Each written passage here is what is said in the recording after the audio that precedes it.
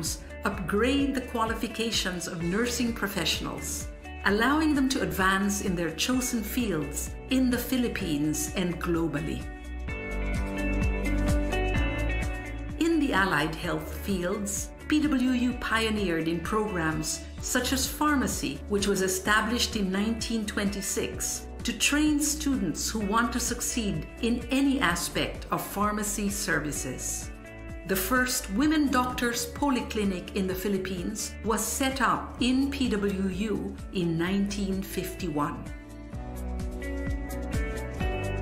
In 1986, PWU's Bachelor of Science in Nutrition and Dietetics became the first nutrition program to be accredited by the Philippine Association of Colleges and Universities.